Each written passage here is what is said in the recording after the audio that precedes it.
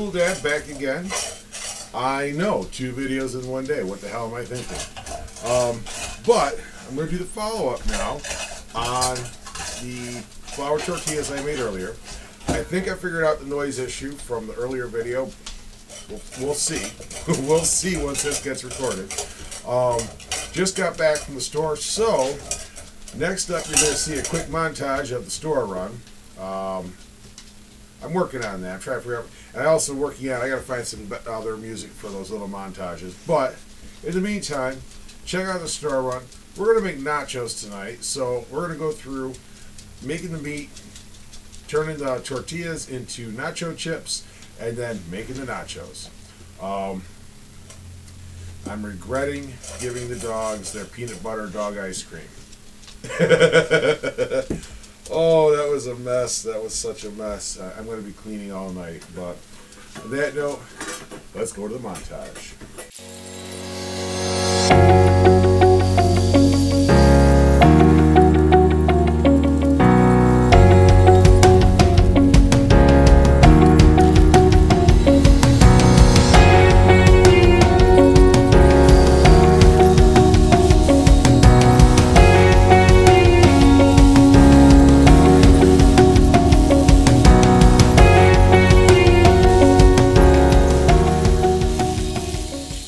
Okay, for our meats for the nachos, we're doing a mix of ground beef and smoked chorizo sausage. So, I'm going to start with the ground beef. Bust off a chunk of it here. Because I'm mixing the meats, I'm just going to kind of, this came out of the freezer and spent the day in the refrigerator today, so still a little chilly in the middle, but that's okay. I've got my pan on medium heat. Now what I'm going to do is I'm actually going to brown down the beef first. After I grab a paper towel, wipe off my hands. I'm going to brown down the beef first, and then I will, because that way I can mix in the seasoning I want for the beef. Then I'll add the chorizo afterwards. Chorizo, depending on who you ask how it's pronounced. There we go. And put the meat back in the freezer. Okay. Now, while that's coming up to temperature, let me find an opening here. And they weren't nice enough to make an opening. So, scooch. I must make my own opening. Let's see here. Now, you know, they make all sorts of stuff in easy open packs, no frustration packaging these days. Why can't they do it for meat? I'm going to do 2. Those will go in a Ziploc. Now, because I want crumble, really, you guys? Because I want crumble, I need to do a little prep here on the chorizo. What I'm doing is peeling the casing off, or the skin, depending on how you grew up. There we go. So I just peeled the skin off. They can go right in the trash for now. Some people do this anyway, but I generally only do it when I'm going to be using a crumble versus the actual like sausage type meats. If I was making a sausage sandwich, I would leave it in this casing. Get out of there. Oh, got a little bit of chunk of gristle. Okay. Now while that's coming up, I'm going to just kind of, not really cutting it per se, but just kind of slicing so that I can make it easier to crumble up once it gets in there.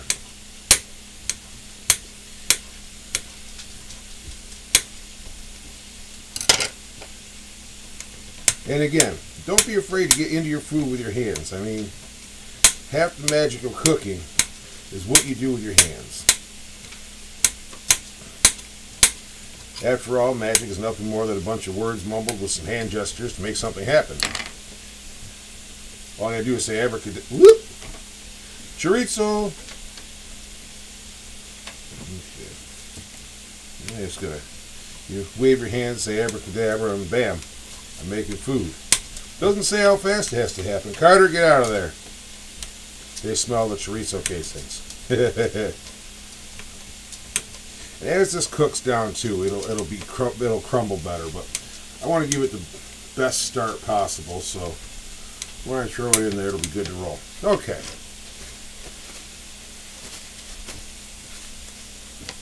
Now,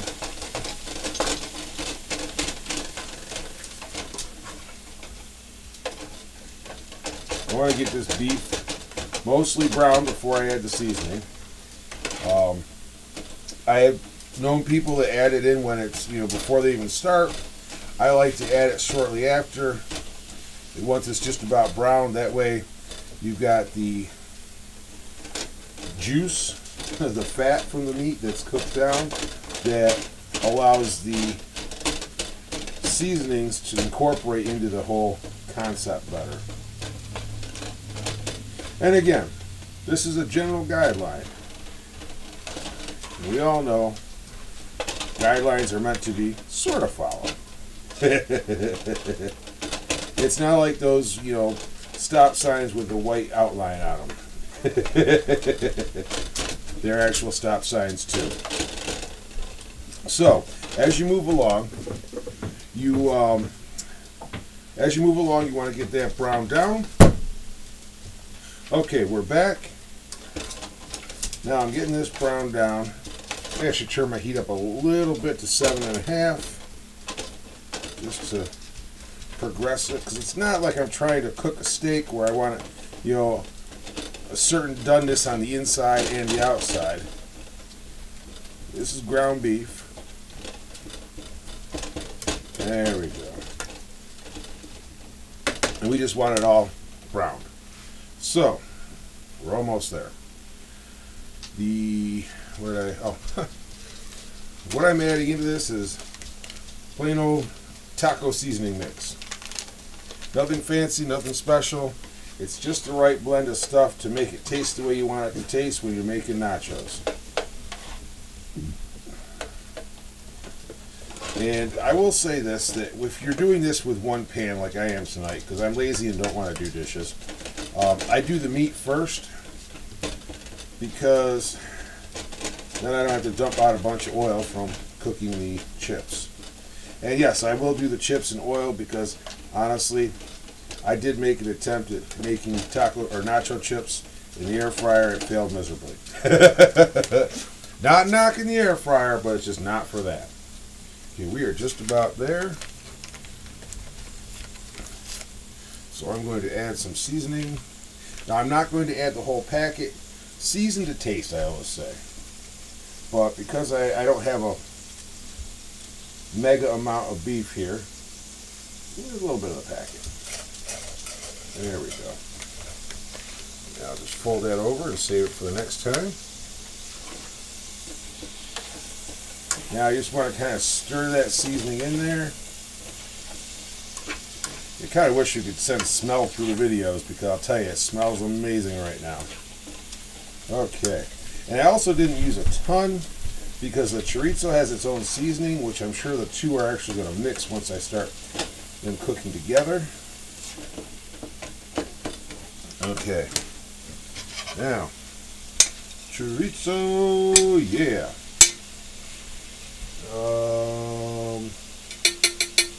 Yeah, that's what it says. Had to think about what else I was doing, so. Now, as the chorizo warms up, it will become crumbly, so I can get it mixed in more. Makes a really nice combination of meats. The beef being a little milder, and the chorizo being a little more of a spicy, and I don't mean that in the hot, like burn your face off, but son of a gun. And drop the spatula. Fortunately, I have another one. That's what happens when you do these live. Well, not live per se, but live as in I'm recording as I'm going. Now I'm just working through everything. I'm chopping up the chorizo as we go. And it is getting easier to chop as it warms up. There we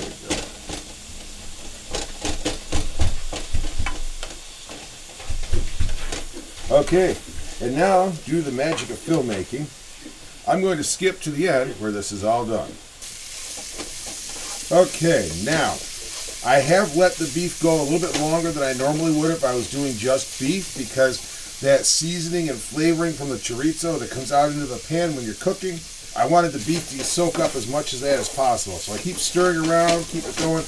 Now, because we are kind of health conscious, what I'm going to do, pop this out.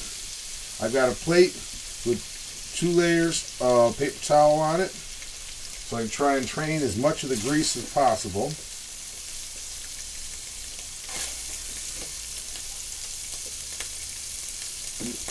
Ow, that was hot. I'll probably turn the heat off while I'm working. Now I'm going to, this last section here, I'm going to kind of tip the pan up and see if I can get some of that grease to drain down before I scoop it. Good thing I cleaned with bleach after I did my flour tortillas earlier. There we are.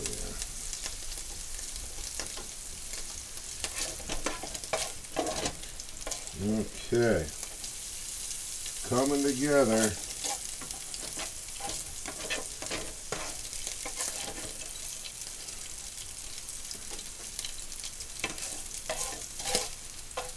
Okay, now I've got our beef and chorizo mix.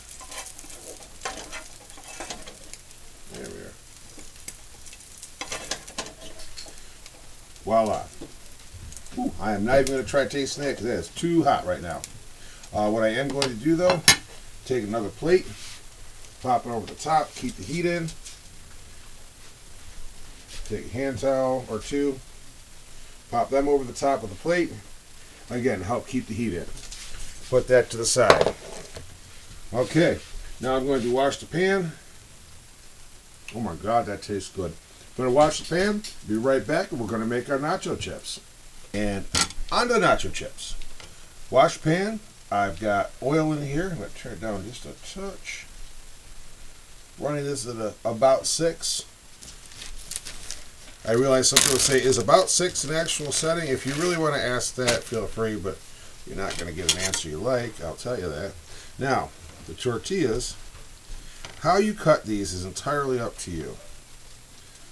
I don't like this knife. Actually, we'll get a different knife out.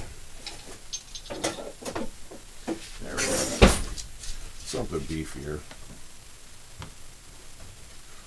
How you cut these is entirely up to you. You kind of want to make it so they're vaguely chip shaped. Obviously, if these were perfectly round, it would be a lot easier. But we work with it. Now, you'll see over here I have a colander, which is a bowl with the holes. I like that bowl with the holes. Let me check one thing.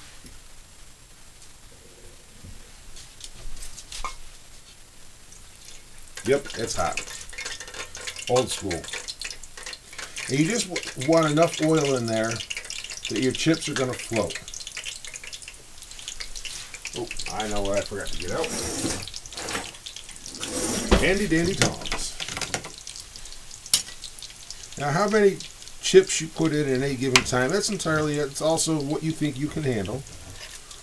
The thing I like about doing the chips like this is the varying shapes, I think, make it much more interesting to do things like nachos with. And I got a weird one here. Yeah, it's okay. That'll work. It'll eat just the same. Okay.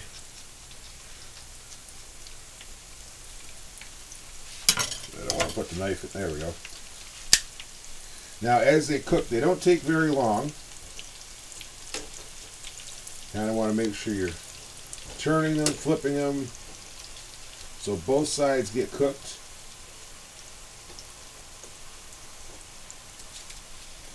And if you have tortillas that are a little bit thicker, they will take longer than ones that are thinner. There we go. We're cooking now, folks. Bump that up to almost 7 now. The hardest part about cooking is the waiting. Now, when these come out, they're going to go in the bowl with the hole, which is also known as a colander or a strainer or whatever you like to call it. And the reason I've got the paper towel in here is the same reason I put paper towel for the meat, so that it drains the grease, because you don't want to be super greasy. A, it's not healthy. B, it changes the texture up, in my opinion. You can hear them cooking. Just going to go in here. Now, if I put a little more grease in there, or a little more oil in there, I should say, I could actually just shuffle them around in the pan, but because I don't want to over pour, that one's almost done. There we go. Now I'm using tongs with the whole silicone thing on the end, which is nice because it's easier for picking stuff up, but it also doesn't really, it gives you a little more grip. It's heat resistant, so that's nice too. Now, once they're feeling kind of hard and solid, yep, no wiggle. So let me pull these. And if it's too soft, pop it back in for a couple more minutes. You're not going to be breaking any rules if you do. There we are.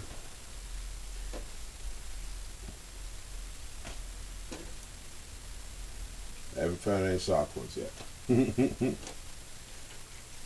It is possible to overcook them, but again, it comes down to what you prefer as far as crispiness for nacho chips. There we are. Am I going to have to do a second montage? Oh my goodness. 2 montages in one video. I might have to download some more music tonight. It just might happen. So what I'm going to do is I'm going to montage the rest of my tortillas to chips, to nacho chips, and if I wasn't feeling lazy, there'll be some different music to it. So, 1, 2, 3, montage!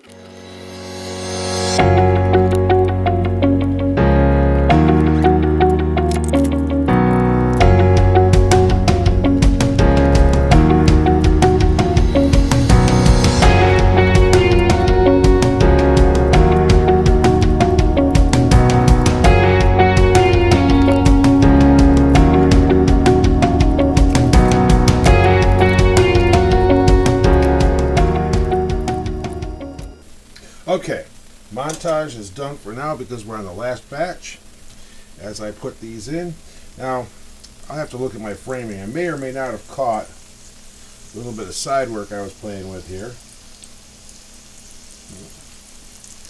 Okay, so what I did is the last one, good, I can go on here. The last one I made into a nacho, soft taco, whatever the hell you want to call it, taco. So, just to see. I got salsa, sour cream, cheese, and our meat mixture on there. This is just because I want everybody to see that you can actually use these for this too. Oops. Good. I'm going to duck down so I'll move the camera. Oh yeah. Very good. You also notice somewhere in the middle there, I changed up my tool.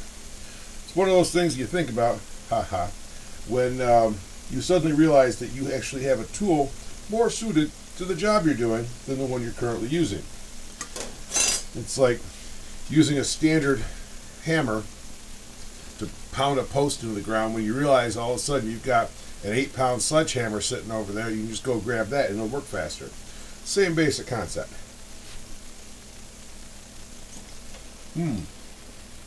Don't worry, kids, I'm not spoiling my dinner. These are almost done. And we've got a great batch of nacho chips here. I'm cleaning up as I go along. I drip.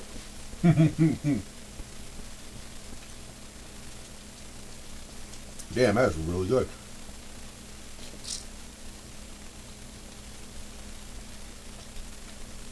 Better than Taco Bell any day of the week.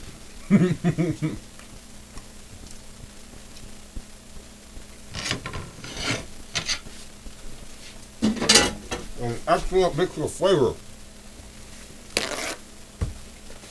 Don't talk with your mouth full.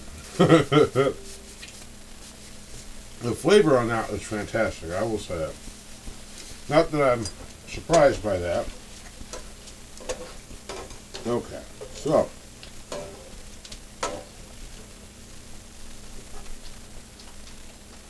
So I'm trying to eat. Now, that's why I normally don't eat when I'm doing these videos. Okay, that's done. So we're going to turn off the stove. I'm going to shuffle some stuff around, and I'll be right back with you so we can go on to the next step. Okay, so we have here our tortilla chips, our nacho chips, whatever you want to call them. There we go. I'm going to shuffle them around a little bit here. Okay, I'm actually going to switch bowls for this. Stay. I'm going to go back to the red bowl we used earlier today. Dump all our chippies in there. Not too bad, only had a little bit of oil get through to the bottom. That means you're doing a good job at straining. Now, usually you put salt on these. Instead of salt, we're going to actually take our taco seasoning mix that we used in the meat earlier, very lightly dust it across the top. Now,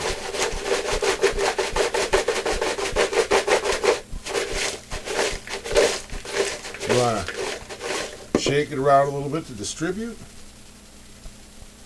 Add a little bit more. You don't want to overdo this because this will be super powerful if you do. Now, if you'll eat taco seasoning raw, go for it.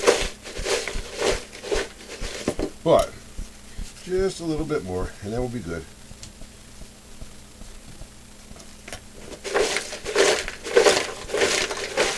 There we go. We have our chips ready to roll. So I'm going to kill the camera for a minute. When I come back around, I'm going to have everything set up to prep to do our actual nachos. Be right back. Okay. Now, I am doing these in the air fryer for a reason. So first thing I'm going to do, put some chips on the bottom here. Get a nice layer of chips. These are still warm, which is a good thing. It's not bad. Basically, you want to get enough chips to get a full covering on the bottom. But you don't want them flat because then the air won't go through, and that's the whole way the air fryer works. And some of y'all are probably, oh, damn it, I knew he was going to get the air fryer involved somehow. Yes, I am. Okay, now, we're going to put some meat in. I need a bigger spoon. Let's see what I got here.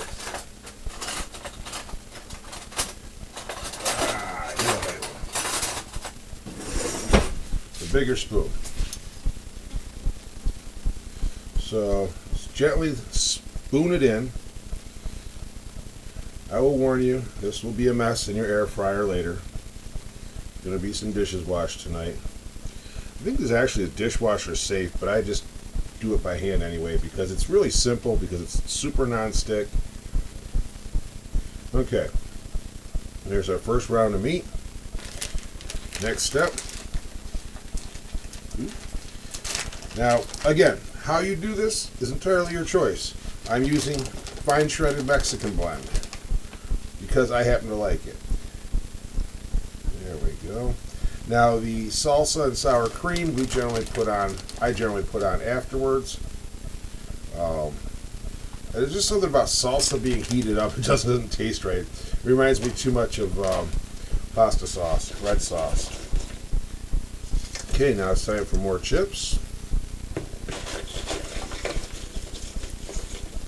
If I can find a place that served nachos that actually layered them like this, I'll tell you, I would be super happy. But most places just throw a pile of chips on a plate. I mean, don't get me wrong, they're good.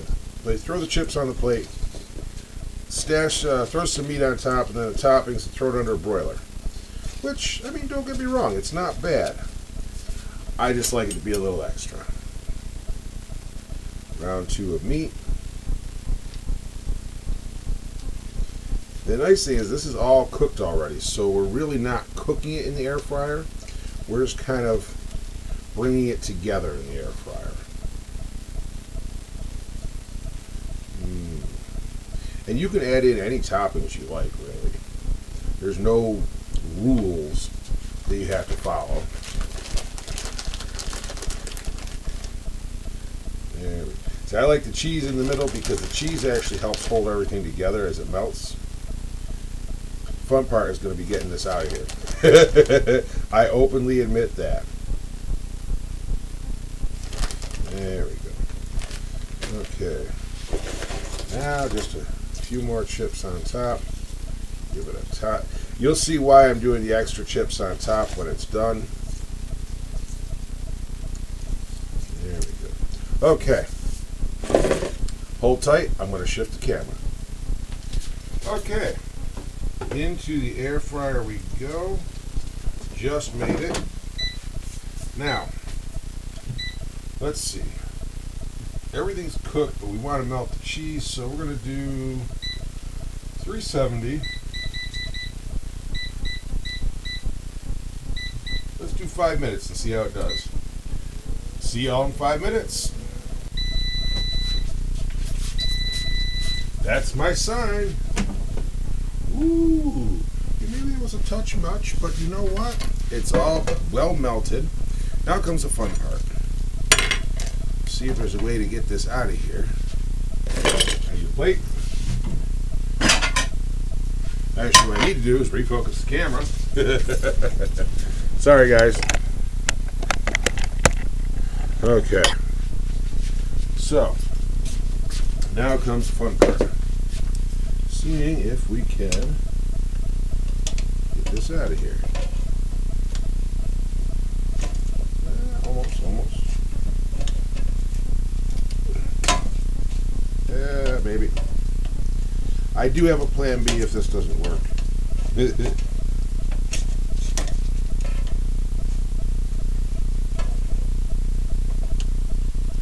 Yep, plan B. Plate number 2.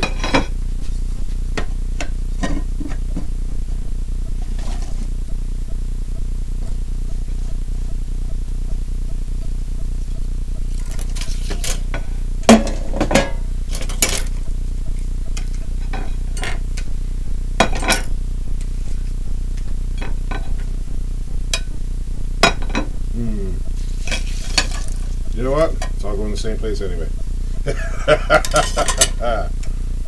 There we are. Nachos in the air fryer. Of course, I didn't get any of the salsa and sour cream out. Very good. I think this is going to be a keeper, folks.